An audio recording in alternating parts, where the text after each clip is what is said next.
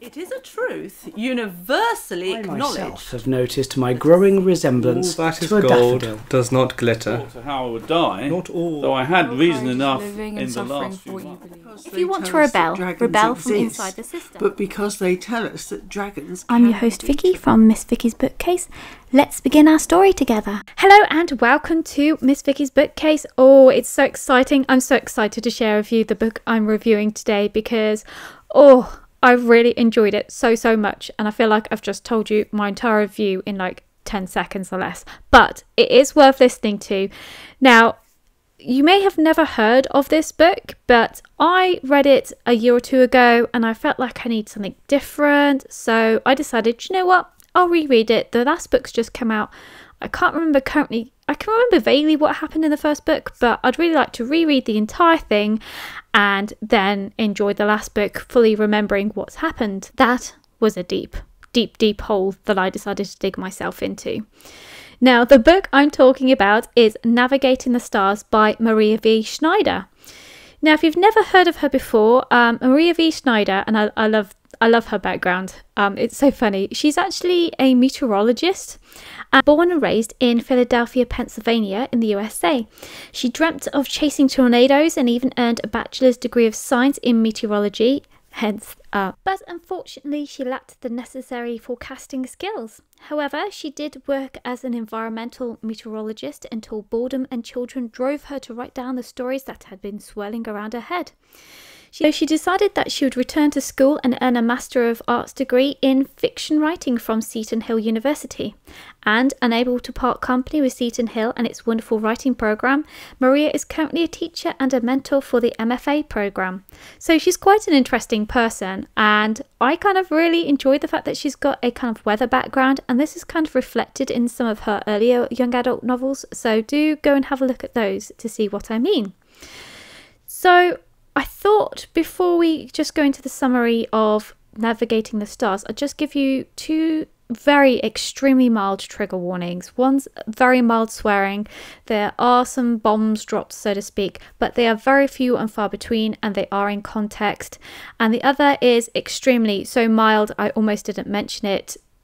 Kissing, a little bit making out. I mean, this is a young adult novel, and considering the fact that this is a YA, and I know other YAs, not mentioning any names, have far more than this. This is so mild, it's almost not worth mentioning, but it is still worth mentioning a tiny bit. Moving on to the summary, it starts, terracotta warriors have been discovered on other planets in the Milky Way galaxy, and Lara Daniels' parents are the archaeological experts, yes, with the capital E on the warriors, and have dragged her to the various planets to study them, despite the time dilation causing havoc with her social life. One of the many warrior planets goes silent and looters attack her research base. Lara becomes involved in discovering why the warriors were placed on these planets, and more importantly, by who. I'm going to pause there a second to let you soak in that summary. You done? Can you believe it? Warrior terracottas. The Chinese terracotta warriors are. Can you imagine that in space? Why they're there? How did they get there? This just pulls all my strings because I am a former archaeologist. Yeah, that's right. I have a degree in archaeology, and the thought of these terracotta warriors being there and this being all about archaeology and space, she had me right there, and I'm so very excited. I'm trying to be calm about this because if I get too excited, I'll squeal so high you won't be able to hear anything at all, and all I'll be doing is saying gibberish. So we're going to start with our characters a little bit. And this is where I want to talk about Lyra. Lyra, I really loved her. She was funny and a bit on the sarcastic side, but I really enjoyed the genuine enthusiasm for life and really wanting to help. I wouldn't say she's a goody two-shoes, although she's pretty close to it, but I really like the fact that she genuinely does things because she wants to help. And the other thing is that she's also almost this bad girl kind of thing, but not really at the same time. So I should explain really.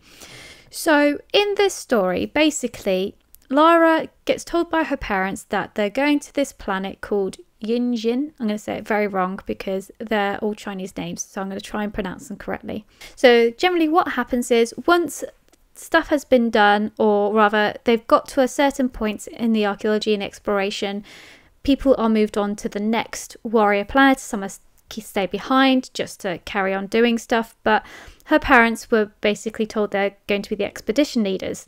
Now, to get to this planet, you have to go via something called the crinkle point, which basically means you think of a piece of paper and you've got to get from one side of the piece of paper to the other. And to do that, this crinkle point basically squishes the paper together, kind of like a concertina, and it kind of leapfrogs onto the other side. Now, the problem with this is that there is a time dilation problem. So even though Lyra and her parents are going now, they're not going to get there in 50 days, and it's, 50 days and that's all they miss. This is a 50 years type thing. So by the time that Lyra gets out of the ship at the other end, it's going to be 50 years since she actually saw anyone that's on the planet that she's currently on, and so on and so forth. This is what causes a problem. And really, for the kids that have to go through this again and again and again, it's very hard. And in fact, they do conduct mini funerals for any child that goes. This is something that the adults don't know about, but that is very much reflective that when the children part, they count them as basically dead to them, because they're going so many years into the future that they're not going to see them again. And this actually is something that becomes quite a problem further on in the books. All three books, I've read all three, by the way, all three very good. And I like the fact that they have this big major problem, and it does have a massive impact on what people do, how people react. And I don't really want to give away too much, but this does have a big implication. Now, with Lyra, the other thing is that she's been taught something called worming, and this basically means that think about a hacker in this day and age, and they hack into a website and do different things. It's very similar with worming, but in a very different way, because they have something called the QNet, which is massive. This is what helps them to travel to different places. It's like the internet, but so much more. It's really hard to explain. It's easier to read about it, because otherwise I'm going to go into a long description. And Lyra has actually learned how to worm from her friend Jaren. Now, I will mention Jaren in a minute because he's an interesting character, but she basically kind of has learnt how to worm. It's not exactly legal, let me put it that way. And she kind of gets in trouble because of this, because she gets caught worming, not once, but several times. And because of this, again, part of her actions that she did impact later on, if that makes sense. So she got caught worming on the ship, and she basically was allowed to study with the navigator because the captain didn't want to see such talent be basically thrown into detention. She doesn't stop worming, of course, but this particular focal point, again, has an impact on her life, and we'll talk about that in a second. Because the other thing is that something happens that brings her to the attention of the QNet. Now, this is going to sound a bit weird, so we're going to reverse back a little bit, or rather go forward a little bit more in the story so you can see where I'm coming from. So when they get to the planet Yinjing, she of course has a letter from her friend Lan, who I haven't mentioned yet, but basically when they had the funeral for her, her friend Lan was there, and you're not supposed to contact the person because you're going to be a different age and everything's all weird. But Lan does send her information and messages, because Lan has worked out that the warriors have symbols on them, and she actually worked it all out, and she wants Lyra to have the information so she can give it to her parents, because people weren't really paying attention to Lan and that kind of thing. At the same time, the digging is going on in the warrior pit, and they accidentally find this hole in the ground in one of the pits, which actually leads to what we call the warrior factory, where inside each warrior a heart is made, which they didn't realize at the time. Lyra touches a heart, even though she knows she shouldn't do. She said it's like an impulse type thing, and she basically has this stabbing icicle, and things start happening basically from there, because we have the looters who come and attack, because there's something going on. I mean, why would they really want to take the terracotta warriors? There's millions of them. They're on Earth as well. It seems a really odd thing, but they did. The looters come during a sandstorm, and Lyra instinctively covers the hole and protects the huts, almost getting killed for it. And it's this one action. Well, actually, it's a series of action, but this is the real focus point for Lyra, because with her doing that, the Q-net basically sits up and takes notice because she automatically protected something, and it was a very scary thing to do. I suppose the term is good deeds don't go unpunished, and from then on her world goes topsy-turvy because we have looters still trying to attack them. She's got this weird thing going on with the Q-net, whereas before you had to have these special entanglers, as they call it, and something inside your brain that's been surgically put there to be able to get onto the Q-net. She kind of no longer needs this, but that isn't the only reason why I like the story. I think so far I'm not going to go any further into the story because I feel like I don't want to give spoilers and tell the whole story, because then what would be the point in reading it? But suffice it to say, it does get even more interesting. So now that I've talked about Lara a little bit, I just want to mention a couple of other characters because, again, it's not just about her. I just want to mention her parents, Spencer and Ming. Finally, parents that are there, that are authoritative, but they're full of lovingness, and they are featured throughout this book. There's no absent parentism, and that is so hard to find in any book, really, that of sci-fi and fantasy origin. Usually parents are absent, or they die tragically, or they're never seemingly there. This is totally different in this book because the parents are totally hands-on, and I really enjoyed having that because it makes it seem more real. This felt like more real sci-fi than like some sci-fi where it's so unreal it's kind of not real. This is very much almost feels like this could happen in my lifetime situation. So that's why I really love this book so much, because of the interaction with her parents, which is great.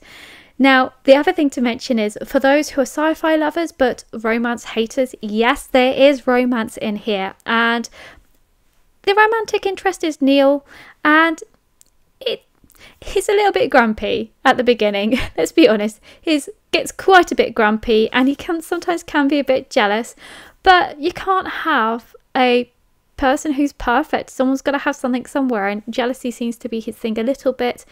But once, admittedly, he decided to like Lyra, he really does like her, and there is no hesitating. I really love the fact that he believes in her, and she has that kind of backup, which again is really good to see.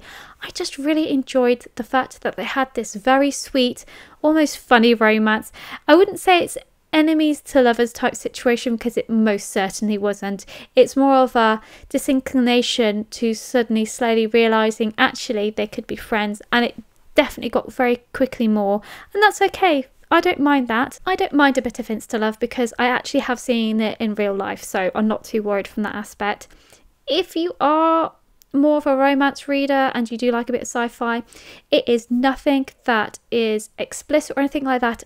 When I say sweet, I genuinely mean it's very sweet, and I enjoyed that. And for me, again, it was a great palate cleanser because I just finished Assassin's Apprentice, and it was just so nice to have something where it just felt like it wasn't a fight going on in the background. It was just a great support again. I really liked Neil.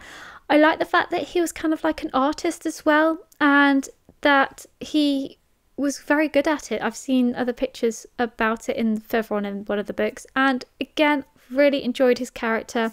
And even funnier is his dad, because his dad is actually a security officer, and one of the big messages that came through as soon as they came at the time dilation was the fact the planet that they'd been on had gone silent, and that the father, Trace Radcliffe, I always say his last name wrong, he was the security officer on the ship, and they're better on the ship than the ones that go to the planet, so they kind of swapped places, which is why kind of Neil gets very grumpy because he doesn't want to go off the ship. He's old enough, almost, he's like 10 days too early before he could ship off elsewhere, and his dad wouldn't let him, and not surprisingly because time dilation meant he probably wouldn't see him again.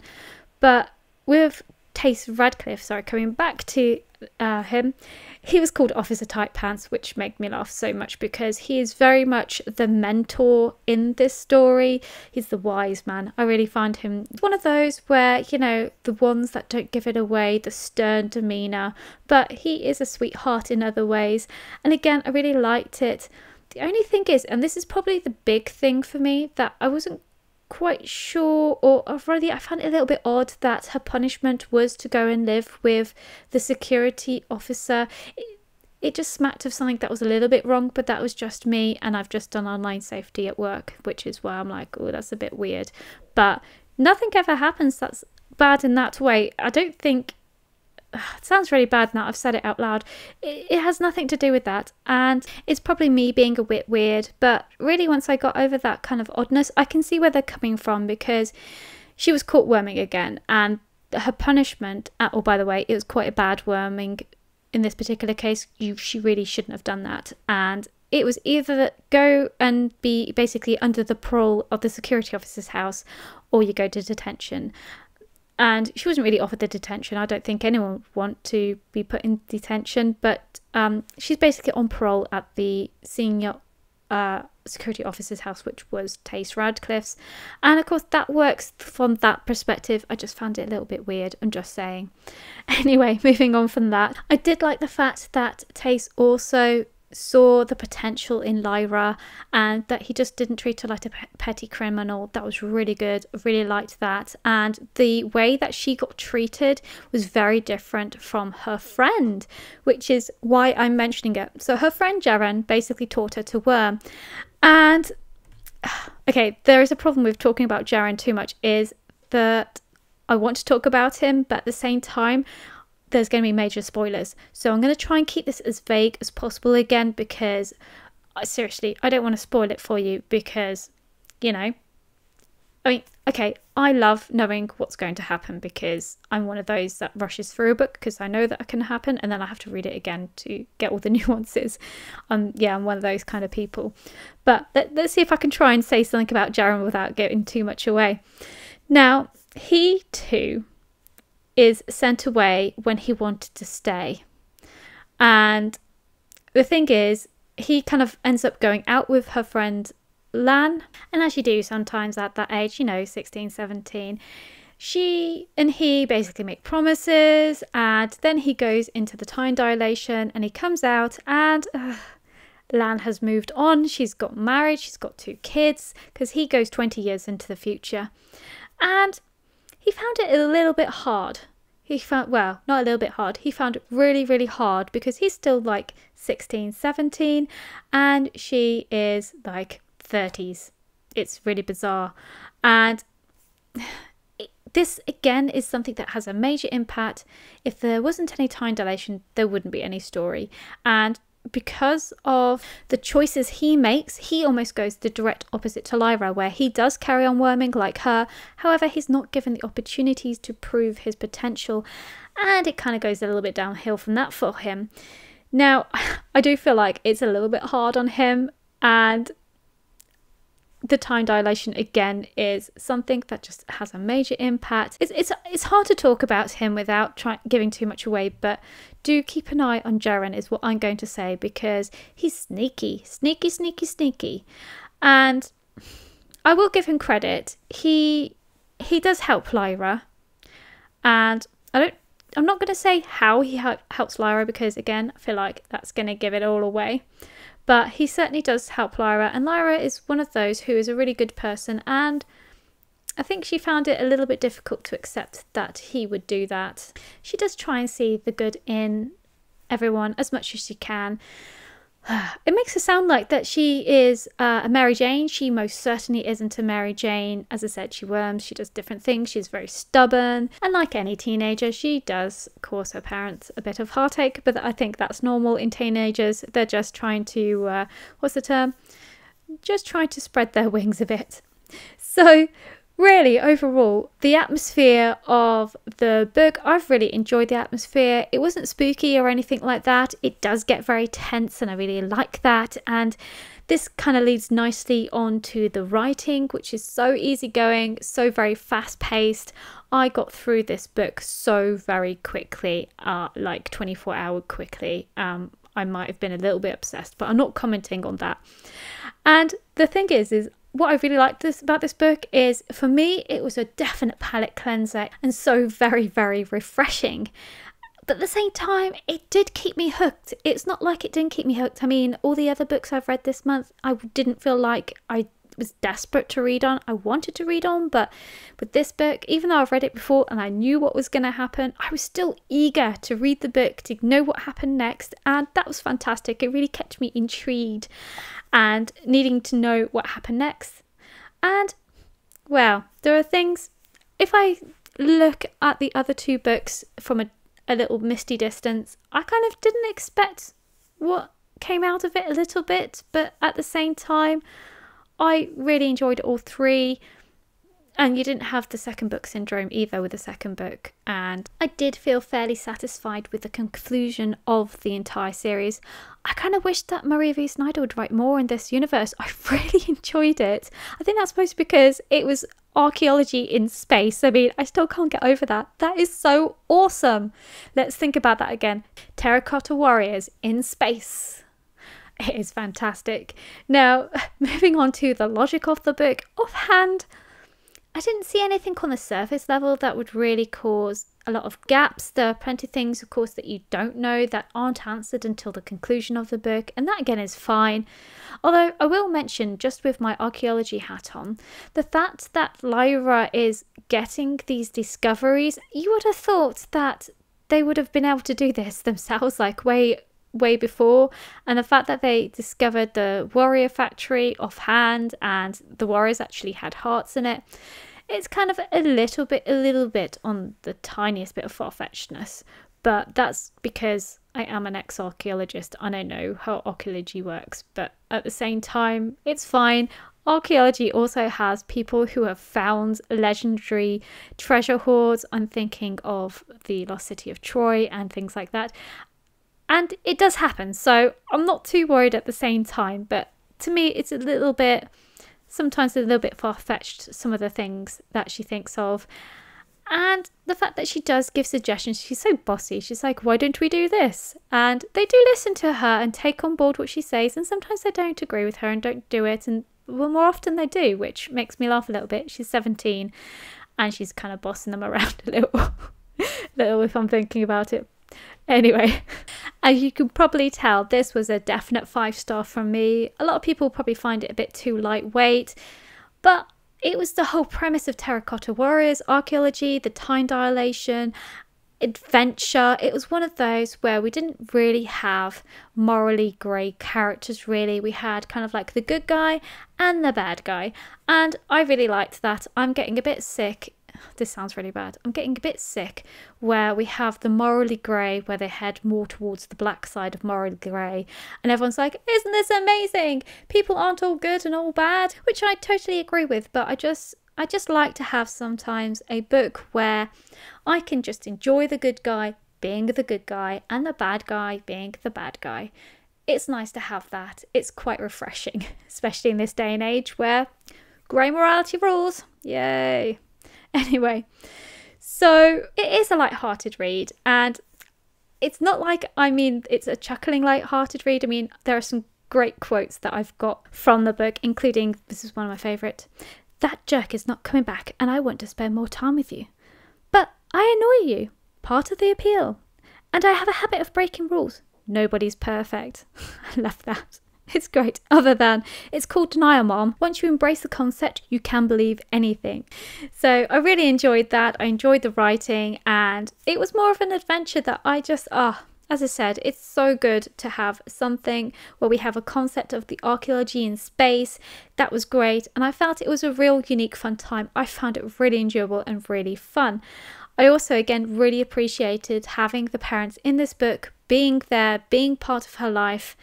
So fantastic. I admit I am struggling to find downsides, other than that one bit I mentioned about her living in the security officer's house, which again I can totally understand, and a bit about the archaeology. There isn't really for me to, I don't know, I'm struggling to think of anything.